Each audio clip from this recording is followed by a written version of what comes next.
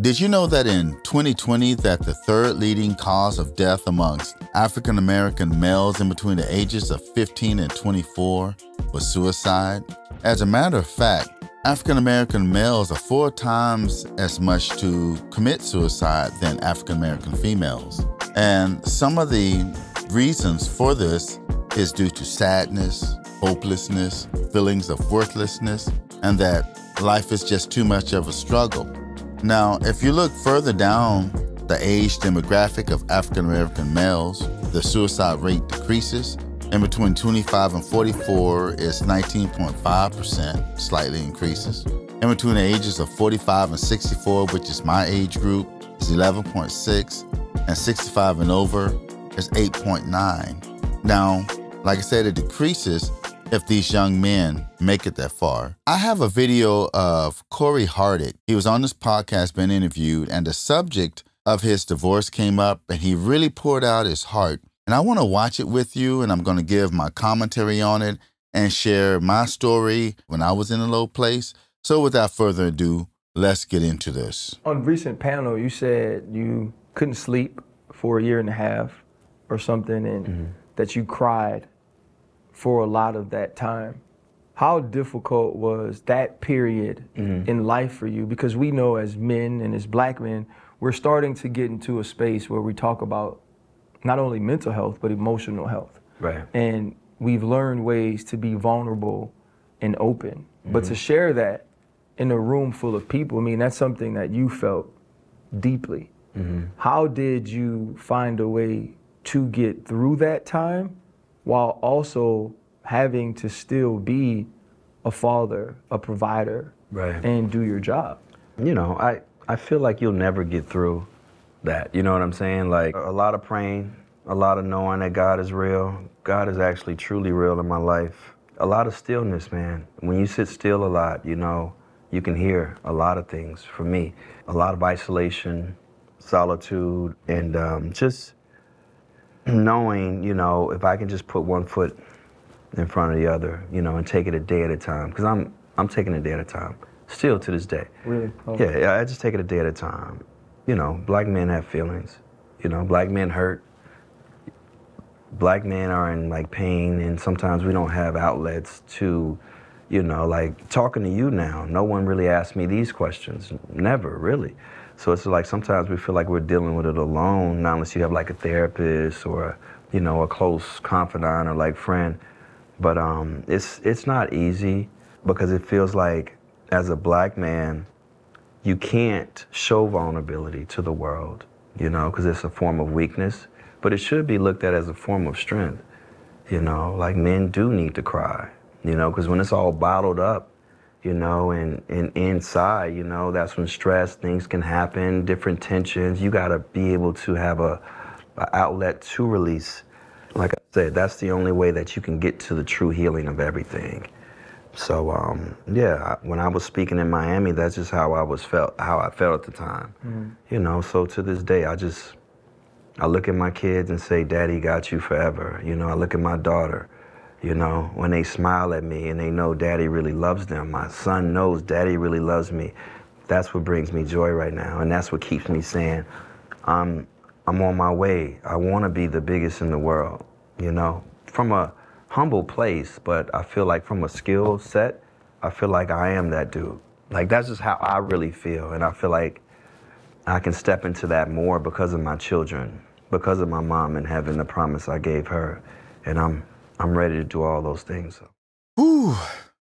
Man, let me grab my composure, because when I look into that brother's eyes, I see the hurt in his eyes. He's still hurting, but he's fighting on. He loved his wife, and he still loved that woman. He didn't want that. He didn't want it. And I'm not here to beat up on Tia. I pray that she has a change of heart. And to be quite honest, I think the best option is for them to reconcile. But I know that right now, where her head is at, she's not thinking like that. And it's really sad to see a brother go through this, you know, because as he stated that in all the interviews he has had, no one really has asked him those type of questions. And for him to lay it all out on the line like that, showed a lot of vulnerability and trust. I believe that in his message as a man, as a black man, we could take from that is that we need to be able to have an outlet to talk to each other about these things. I really like the way he said that God has become real, more real to him.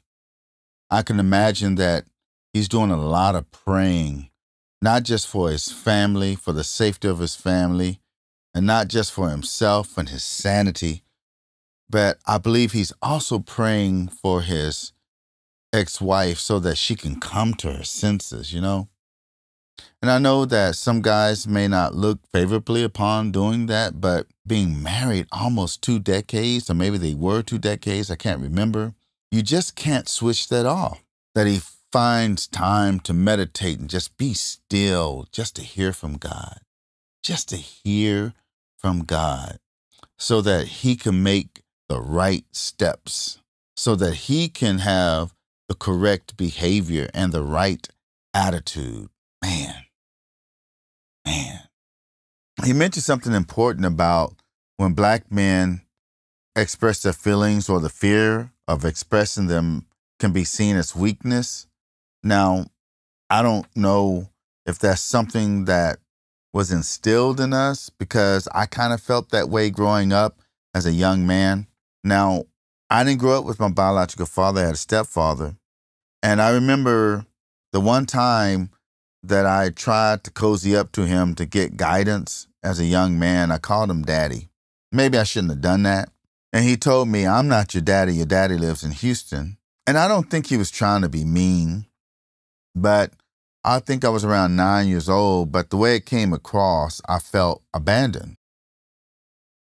And I don't know what it was I wanted to talk to him about, but I just wanted to talk to him, right? But from that point on, I never really talked to him about anything deep. I never really got deep with anyone about anything. And when I see Corey, how he answers the questions about his ex-wife, I've never heard him belittle her or put her down. And I compliment him for that, because he still has a level of respect for his wife, because that's the mother of his children. And I know that he still deeply loves her. I know there's some guys that would say, "Man, just let her go. She's for the streets." But how can you say that after you've been married for almost 2 decades? I don't know if they were married quite 20 years or pulling up close on it, but I know they were pretty close. They were heavily invested in years in their marriage. And he could have taken a low road and really latched on to the red pill and MGTOW, but he didn't. If my wife would have left me after 15 years of marriage, I would be heartbroken too. I don't know of any man that wouldn't be heartbroken, and of any man, especially if you remember the good times you've been through, the bad times, how you guys triumphed through difficult times, your wins, your losses, all the things, the family gathering, the fun, the romantic times. You can't just throw that all away. You can't turn it off like a switch, And for him to open up like that took a lot of courage. And unfortunately, there's a lot of men that they just don't do that. They feel like they can't be vulnerable like he was. And I believe that podcast have millions of followers. So to do that on social media for the world to see, millions to see, it takes a lot of courage, and it says a lot about him as a man. I really admire him for that. See, I was married before, and my ex-wife, she couldn't stay faithful. Now imagine coming home from work and you walk into your place and you see your wife in the bed with another man, knocked out sleep, right? And I tried to forgive her several times, and we weren't even married for 2 years, but that was agonizing, man. That divorce was agonizing for me. I felt like a failure. I knew my mom and my biological father got a divorce. I said, when I get married, I don't want to get a divorce. But that happened, and it happened. It just happened. When I married my second wife, we've been married for 28 years, I had a lot of triggers, going on within me. I fought in the first Gulf War. I experienced something over there I never got help for. And when my wife now and we were going through hard times, I got into a space where I thought that they would be better off without me. I didn't have anyone to talk to about what I was going through, right? Nobody. Or at least I felt that way. My best friend at the time, who was alive, he really didn't get along with my current wife, so he really didn't have a lot of helpful advice to offer. And I said to myself, well, if I off myself, then maybe they can get public assistance, right? The look on my wife's face when she was holding me, I was on the floor in the restroom because I tried to poison myself and my stomach getting pumped. They had to call for that. And thank God no permanent damage happened, but the fear in her eyes, the fear of being left alone, right? And I can remember going in and out. I didn't really want to die, but at the same time, I was just tired, man. I was just tired. But thank God, he had other plans for me, It took my wife some time to trust me after that. But I say that for you brothers, really get around a group of men that can really support you constructively, right? To help you through issues. And I would say to other men, don't ridicule other men if they're having trouble getting through things, because we need each other. And I would say to the ladies, look, especially to our black women, look, we black men, we have feelings, man. We do. We don't always get everything right. We don't always say the right things. A lot of us have made some crazy mistakes and choices, but we need our black women to get behind us, right? We're not asking you to cuddle us like little babies, like we're little boys, but especially those that are married to us, our wives, maybe our fiancés, our girlfriends, our sisters. Instead of grouping all black men under this one umbrella, maybe because some of y'all have had a bad run-in with a misbehaving male, don't group us all together like that, because, we need the support of our ladies. We need that support, because when we're going through hard times, we need somebody that we could trust to talk to. And it's very important to understand that, yes, we know that women have feelings. And as a man, I know that I have to be attentive, especially to my wife's feelings. But I say this to the ladies, look, we have feelings too. When we get rejected, when we don't meet a certain goal, maybe if we lose a client, or maybe we don't, life isn't where we thought it should be, after working hard. And sometimes it could just take a toll on us. But my hat's off to Corey Hardict, man, and I really pray, I'm not gonna lie, I pray the reconciliation of his marriage, if there's still hope there. I know some of the brothers are gonna say, man, she's for the streets and this, that, and the other, but like I said, you can't turn that off, man. 14 plus years, been in a marriage, it's hard. Women think that men don't feel deeply. We do. We're just very logical and we're not vocal about it, but we feel deep. We hurt deep. As you saw in those stats, that third leading cause of death by African-American males in between the age of 15 and 24 is offing themselves. It gets up slightly higher, 25 through 44, and starts to dip a little bit when it gets towards my age, but still, any 1% is too much.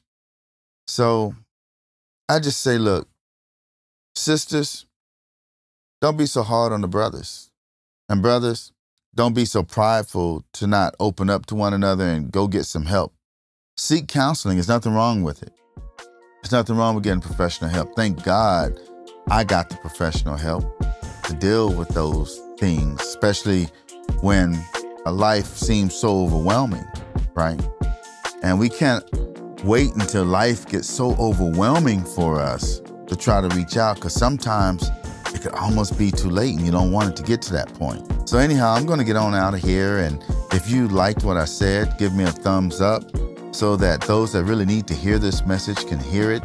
Share it with the brothers so that they can know that it's okay to get help. It's okay to talk about your issues. It's okay to be vulnerable. It doesn't mean that you're a wimp. It means that you're strong enough to reach out to somebody.